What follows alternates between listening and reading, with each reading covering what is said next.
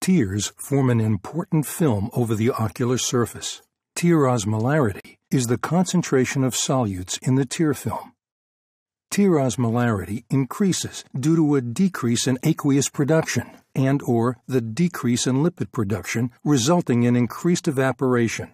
As tears become concentrated or progressively hyperosmolar, damage begins to occur on the ocular surface, including the cornea. Left undiagnosed and untreated, hyperosmolar tears become increasingly toxic to the corneal epithelium, leading to the loss of glycocalyx and microvilli.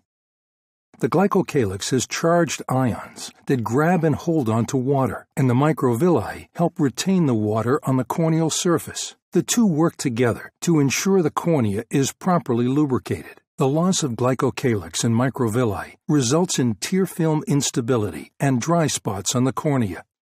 Hyperosmolarity also leads to desiccation and desquamation of surface epithelium, loss of goblet cells, as well as inflammation and cell death by apoptosis.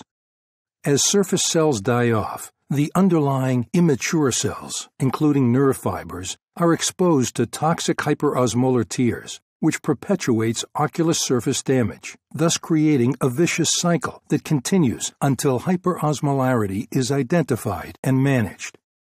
The quality of the tear film is essential to light reaching the retina without deviation or reflection, resulting in clear, stable vision. An unstable tear film results in dynamic changes in optical aberrations that deteriorates image quality formed on the retina.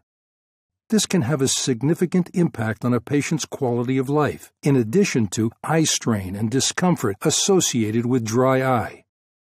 As a result, osmolarity is an important biomarker to measure so the ocular surface can be managed accordingly. Whether you are preparing the ocular surface for surgery, prescribing glasses or contacts,